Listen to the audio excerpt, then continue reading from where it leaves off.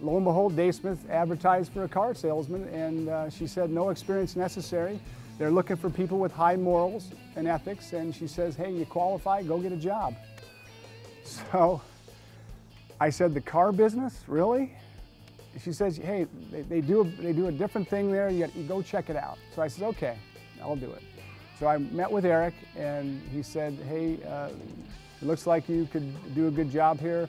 When could you start? And I said, hey, how about next week? And that was back in 1995, and gosh, I think I sold 1 car my first month. Well, fortunately, I doubled my production. I sold 2 the second month. And I'm pretty much waiting to get fired, and then all of a sudden, 24 cars my 3rd month.